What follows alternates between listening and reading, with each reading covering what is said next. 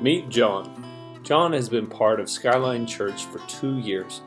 He and his family have loved finding a place where they can serve and make a difference in our world.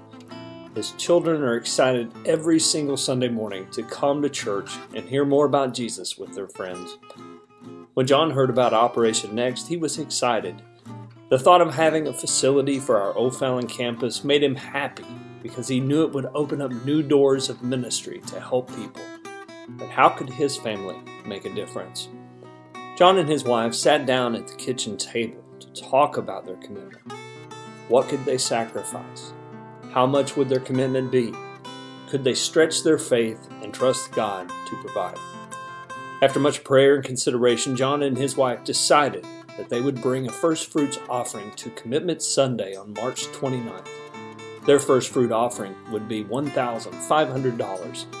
And they also decided to make a 24-month commitment above and beyond their normal giving. And that commitment would be $600 a month. As they filled out their commitment card, huge smiles came over their faces. They knew their total commitment of $15,900 was going to be used to usher in an exciting new chapter for their church family. They knew God was going to provide all that they needed as they sacrificed for His kingdom.